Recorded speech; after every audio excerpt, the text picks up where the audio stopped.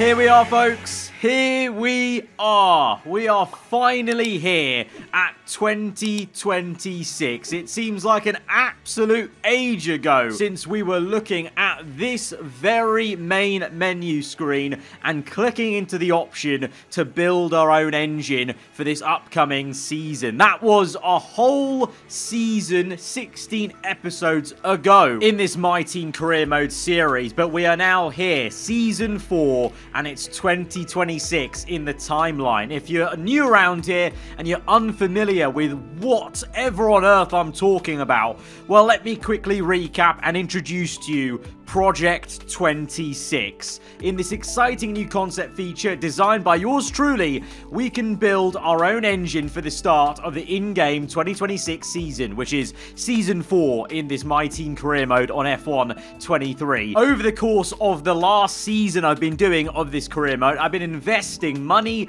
and R&D into building this engine for this season. I've had to do what they do in real life, balancing my cash and development for the season we're in, and then also for the upcoming season. And over the course of 2025, we spent 50 million to make this build an engine project happen, and we put away 12,000 R&D points to ensure that we had the highest tier of engine block, fuel system, and ERS for this brand new engine that we have made from scratch in partnership with a real-life manufacturer. Because, of course, part of this entire mod, when I first introduced it to you guys 16 episodes ago, I got you guys to vote on which real-life manufacturing brand I should partner with. They each had their own individual perks and bonuses that came along with them, and also a slight difference in how much they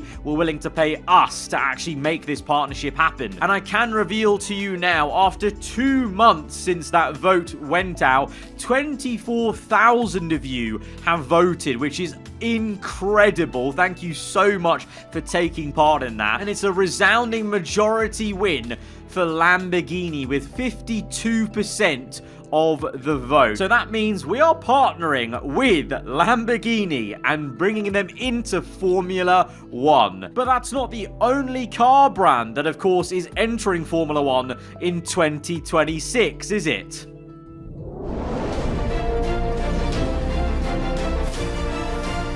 Tonight's top story here on Sky Sports. Formula 1 in 2026 is expected to be an all-new look with new engine regulations, now with 100% synthetic fuels enticing a wave of new manufacturers entering the sport. You may recall that back in 2022, Audi confirmed their entrance into Formula 1. They will be buying the Sauber team, formerly known as Alfa Romeo, and be going forwards as Audi Sport in 2026. The gigantic American manufacturer Ford will be partnering with Red Bull. A technical partnership will see them make their own engine for the very first time in the sport, as Red Bull look to take their team to even higher heights. Another American partnership that will also be entering Formula 1 this year are Andretti with Cadillac, as they partner with General Motors to become a successful bidder for the outgoing AlphaTauri team. And finally, our sources have confirmed that AAR Racing, the reigning Constructors Champions from 2025, will be partnering with the Italian outfit Lamborghini. The exotic car brand hasn't been involved in Formula 1 in any shape or form since the early 1990s. Their more recent motorsport outings include GT class racing and also hypercar class at Le Mans. So how exactly will they fare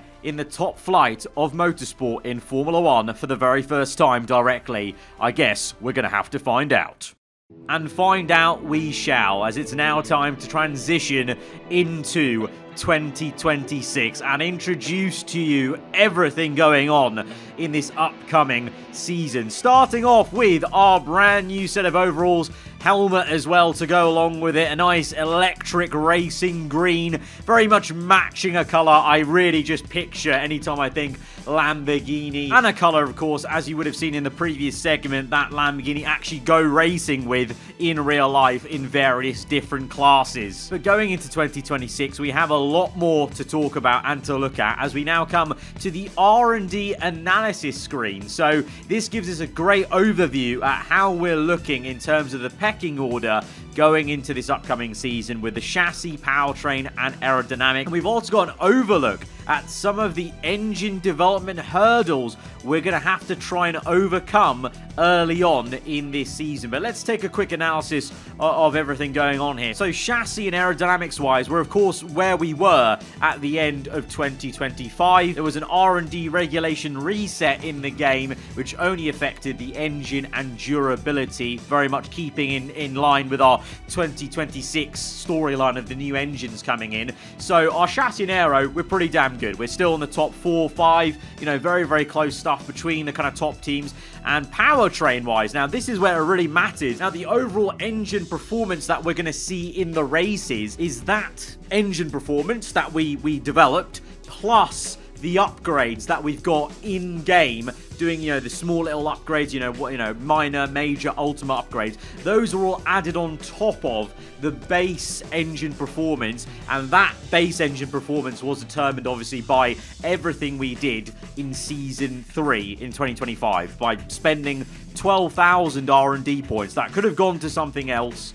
We put it into the engine, so we've got the maximum base performance we could have got with this mod, and then we have all these upgrades added on. But of course, building your own engine from scratch, you know, it's going to come with a few hiccups, you know, making an engine from scratch. It's not easy. There are always things to overcome, some hurdles to overcome. And that's exactly what you're seeing in the bottom right here with our engine development hurdles. So we've got 4 different problems to try and solve over the course of this season. We're going to be faced with an overheating internal combustion engine, gearbox sync issues, fuel efficiency problems, and overall MGK power not being at the maximum it could be at the very start of the season. So, we've done a lot of great work. We've built the best engine we could have possibly built, and it's going to be powerful, but we're going to have these problems that we're going to have to try and solve along the way. Just like in real life, when there's new engine regulations, it'll take time for us to find that reliability and find a way to operate the entire power unit very smoothly. But once we do, we are definitely going to be absolutely cooking. And speaking of cooking, we're also cooking up a great new looking car. Project 26 is going even further as we now have a 2026 chassis building option where we have got 3 different options to choose from. We've got option 1 here, kind of like a Ferrari style nose, a bit more of a traditional just downwash side pod development. Option number 2 would be kind of like a Red Bull McLaren sort of route with the nose shape at the front wing angles, and then the side pods having that downwash but with a slight little bit of tunneling and also very intricate work to really get that sculpted look on the side pods. And finally, option number 3, kind of going along the lines of the Aston Martin Mercedes shape with quite large tunneling on the side pods and the nose being quite rounded compared to the other 2. The chassis we pick here does not affect performance though. It is just purely aesthetic, and this is something that I've wanted the F1 game to actually do for us, for my team career mode, and today I'm doing it for this series. So I'm just going to choose which one I think is going to look the best for our Lamborghini livery, and for me that is going to be option number 2. So with that, with our custom chassis chosen, our engine is now built, I now present to you AARava Archer Racing Lamborghini.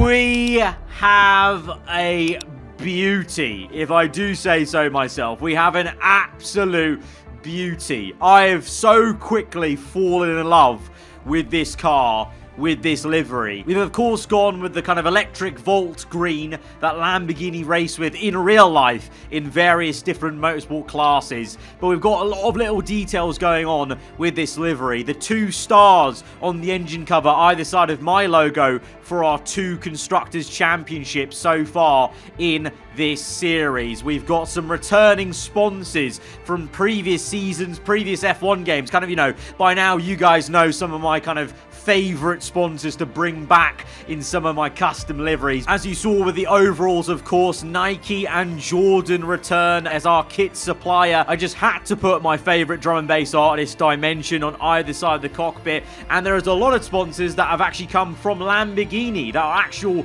real life sponsors of Lamborghini in their other categories. And speaking of that, we've got a lot of also small little Lamborghini details, the chevrons all throughout the livery, lifted from the very GT livery I showed you guys earlier in the news segment, and those same chevrons done on the wheel covers as well. And I've tried my best to make that nose look as much like as an actual Lamborghini supercar nose as I can, with the kind of triangling. And obviously you can't miss it on the side pods. It's an Italian car brand, so I just had to put a luxury Italian brand on the side pods. We've gone with Gucci. I think it fits very nicely with the exotic vibes that Lamborghini brings. So we've built our own engine, we've built a new chassis, we've got a new livery, we've got new overalls, a helmet. I think one of the last things we need to look at then is our teammates. And this was a very interesting decision for me to make this season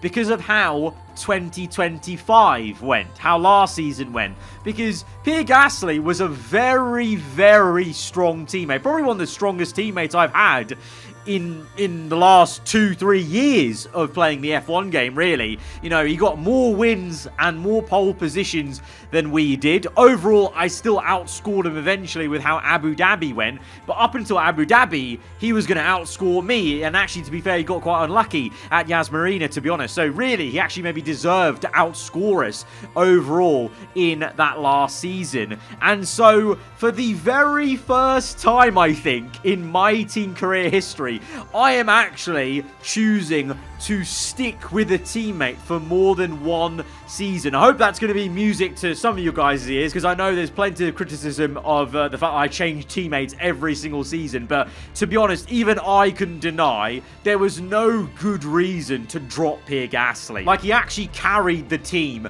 for a lot of last season, so he deserves to now enjoy the fruits of his labor by driving now this new AAR Lamborghini car. So that is why we have signed the Frenchman back to our team. He's 100 rated, and I'm sure he's going to be just as good as he was last season. And now, with our entire team admin sorted ahead of the brand new season, it's time to look ahead at our 2026 calendar. We're going to kick things off at the Australian Grand Prix Down Under in that classic opening round, before then hopping over to stateside for the Las Vegas Grand Prix. Then, in a big twist, we've got the Abu Dhabi Grand Prix for round number 3 early on in the season rather than the season finale. Then we come to the European portion of the calendar: Spain, Monaco, Austria, Silverstone, Portugal, Belgium, Monza, and then we go to the flyaways to bring out the season. We've got Singapore, the new layout, of course, Canada, Japan, and then ending off with 2 back-to-back races in the Middle East, Qatar and the Saudi Arabian Grand Prix, before going to a fan favorite for a season finale. It's Sao Paulo, it's the Brazilian Grand Prix to round us out in 2026. And with that, now let's look at the drivers that will be tackling this calendar. It's time for the driver transfers into 2026. Of course, you already know AAR, Lamborghini, myself, and Pierre Gasly. For the first time, we retain a teammate in my team career mode, and it's a good one at that. And we're going to need, hopefully, Gasly to perform at the same level he did last season, because although we do have, obviously, hopefully, a very good engine in the back of our car, we're going to have ferocious competition still. And off the back of last season, for sure, one of those teams is going to be McLaren. But their driver lineup is a little bit different this year. We've got the reigning world champion from last season, Oscar Piastri,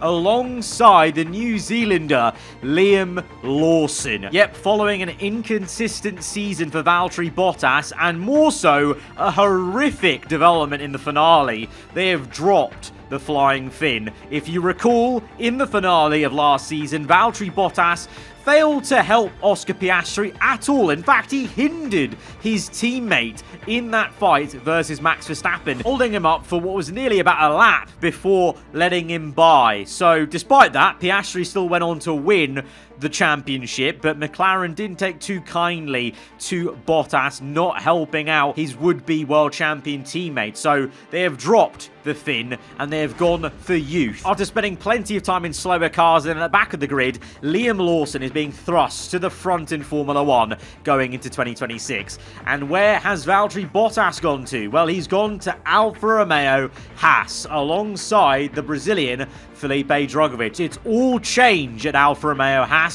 Bottas needing to find his seat. Alfa Romeo Haas looking for an experienced driver to take them into this new era of Formula 1. So they've gone with the cool head of Valtteri Bottas. He'll be irked, but he can't do much about his situation. And then Felipe Drugovich, an F2 driver that we haven't seen feature in Formula 1 so far on this year's game, now gets his chance at the crack of the whip. And a team that might be close for company on the grid this year for them is Williams, who are now in a Gulf Williams livery with Nico Hülkenberg returning to the team after so long alongside Zhou Guanyu. Nico Hülkenberg having a bit of a full circle moment, driving once again for the Williams team, maybe in the right back end of his career. Although, if you look at real life, maybe Hülkenberg will keep on going until about 2050 at this rate. Zhou Guanyu alongside him, he didn't actually have a seat last season at any of the teams, so he actually returns to Formula 1 now with the engine regulations. Maybe this is a chance to have a bit of a reset and go again in his Formula 1 career. And a man that knows all about resetting his career and going on and on and on is one Spaniard, Fernando Alonso. Yes, that's right. That is right. Max Verstappen has left Red Bull as they become Red Bull Ford. Lando Norris remains at the team. This will now be his third full season at Red Bull, but this all stems from the finale again. Just like McLaren, Verstappen was just so irked at Lando Norris overtaking him and trying to fight for the win when he wasn't in the championship fight himself, and he had enough, so he's called it quits. He's left Red Bull, and that has left now a gap for Fernando Alonso to fill, because equally Alonso was so annoyed at the drop-off from Aston Martin. They were looking so hot at the end of Season 2, and Season 3 they just never really delivered. So Fernando Alonso, this is maybe one final crack at the whip to try and win a third World Championship. 67 focus though, so last season really did a number on him, so we'll have to see how that one pans out. But speaking of the team that he left, Aston Martin, they still don a white livery to celebrate their partnership with Honda. Aston Martin, Honda, and now alongside Alexander Albon, who remains at the team, is the Japanese driver Yuki Tsunoda. With AlphaTauri exiting the grid, Yuki Tsunoda had nowhere to go but Aston Martin, obviously powered by the Japanese manufacturer. It made sense. It was a match made in heaven, and Honda pushed for this move quite a lot. So although maybe Aston Martin would have liked a stronger pairing and maybe a stronger driver to replace Fernando Alonso, they've got Tsunoda, who, to be fair, has put in some decent results in this series. So we'll have to see how this one pans out. Albon, we've seen him perform well at times when the car works, but that's the big if. When the car works, and it didn't last season. Can it do so in 2026? And now we come to a team that I'm sure a lot of you have been eagerly anticipating. We spoke about AlphaTauri exiting, and that is because Andretti Cadillac have bought their spot in Formula 1. This is Andretti in F1. Sergio Perez leads the way alongside the American Logan Sargent. Logan jumped ship from one American team to the newest American team on the block, from Alfa Romeo Haas last season to here, Andretti Cadillac. And Sergio Perez, well, he jumped ship, of course, from Sauber last season to lead this team. The thought of leading a brand new team in Formula 1 was a massive plus of Sergio Perez. And of course, as a Mexican, big fan base in the American side of the world. So it just made sense also for Andretti to have Perez, someone with that experience and fan base, to be leading the team into their first Formula 1 outing. How will Andretti Cadillac do? Well, that's a big question mark. We're going to have to find out. On the flip side, a team that I reckon actually could be a bit of a dark horse this season are Alpine. They retain their driver lineup of Daniel Ricciardo and Esteban Ocon that they've had since last season. The old Renault pairing here, now in a darker blue for Alpine this season. A bit more of a French vibe going on with their livery. And a couple of times last season, they were actually in some pretty high positions. You know, Ocon especially popped up a few random times, you know, in the top 5 at the very end of last season. And they were upgrading rapidly last season. So I actually peg them as a dark horse. Keep an eye on them. I reckon Ricciardo and Ocon could be mixing it up a little bit and maybe surprising ourselves and other top teams at where they place early on and throughout the entire season, actually. So for once, actually, I'm quite excited by Alpine as a team. In the game, at least. I think they've got a lot to come, maybe, for this season. But now we come to the biggest pair of driver transfers on this grid for 2026. Max Verstappen alongside Mick Schumacher for Scuderia Ferrari. Yep, that's right. Verstappen left Red Bull and has joined Ferrari to lead them into this new era. Could Verstappen be the driver that finally brings them to success in the modern era of Formula 1? And the Schumacher name is back in red. It's so amazing to see. Schumacher, having come back into Formula 1 last season, impressed a lot with, what was it, 2 wins last season. So you can see why Schumacher has been signed by Ferrari alongside Max Verstappen. But it's not all positivity from Ferrari, because the reason they've had to sign these 2 drivers is because Leclerc and Sainz both actively chose to leave the Scuderia after such an embarrassing and poor season in 2025. They have to try and turn it around with an all-new lineup into 2026. We know how good Verstappen is. We know how good Schumacher's been in this series, but can Ferrari actually deliver the car to do something good? We're going to have to see. Mercedes, they'll be hoping they can deliver a car and build on what was a pretty strong end to 2025, as Russell and Schumacher battle for top spots, consistently qualified at the front, and they've only gone and signed Charles Leclerc. Leclerc left Ferrari wanting to sign for Mercedes, so Mercedes made the tough decision to drop Schumacher, even though he was the one who won 2 races last season, in favour for, arguably, on paper, one of the strongest pairings on the grid, Russell and Leclerc. As you can see, a strikingly different look for this season. Gone is the all-black. Gone is the chunky car, and it's back to the slim boy for Mercedes with a striking white silverish livery, with Vestas becoming a major sponsor for the Silver Arrows. Mercedes managed to deliver Lewis Hamilton's 8th World Championship in Season 1 of this series. Can they now deliver a first World Championship for either Russell or Leclerc?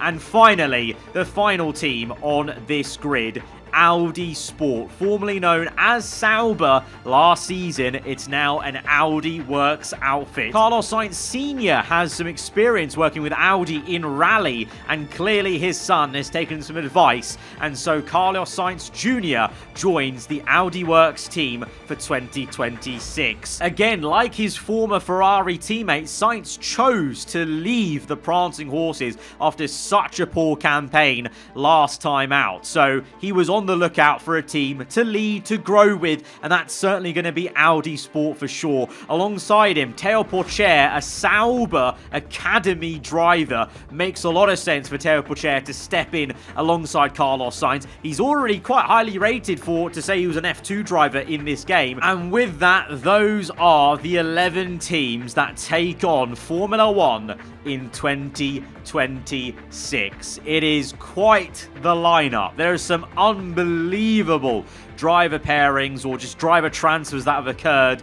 Big names in big teams, and especially with all the new brands entering Formula 1, there are a lot more of those kind of pairings. But finally, just before we round out this preseason episode, we're actually going to go through a bit of the actual preseason itself, because there's quite some way in the activity timeline till the Australian Grand Prix, and that's going to mean we actually earn enough R&D to maybe go ahead and purchase our first upgrade of the season. I've got my eye on only one upgrade available to us, and it's going to be on the aerodynamic side as we just go through the activity timeline, putting in a press tour, of course, and a driver camp to try and boost the focus of Pierre Gasly as much as we can. But now let's go to the upgrades and go and look at that final upgrade on the aero side. It's the ultimate rear downforce upgrade. We have enough R&D points to purchase that. It'll come in time for round number 2 of 2026, and with that, once that comes in, we'll be maxed out on the aero. So I think we'll only have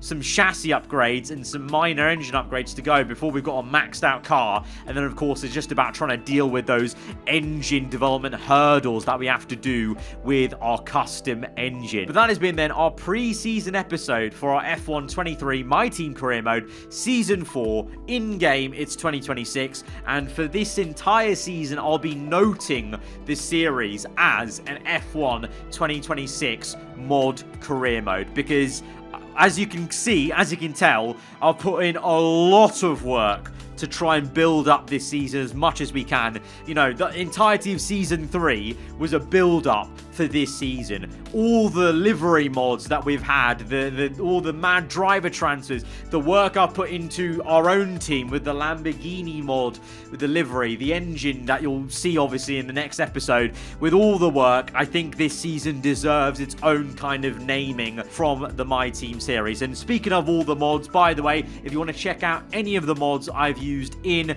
this series, then check the links down below in the description to check out some amazing mods made by some fantastic PC modders of this F1 game community. A massive thank you for them for doing amazing work and putting it out there for free on Race Department, but crediting them all down below in the description. But that has been the pre-season for this F1 2026 season project 26. Guys, if you have enjoyed it, hit the like button. Let me know what you thought in the comments below. If you're around here, then do get subscribed for this upcoming season and all the episodes that come with it. 16 rounds of flat out action.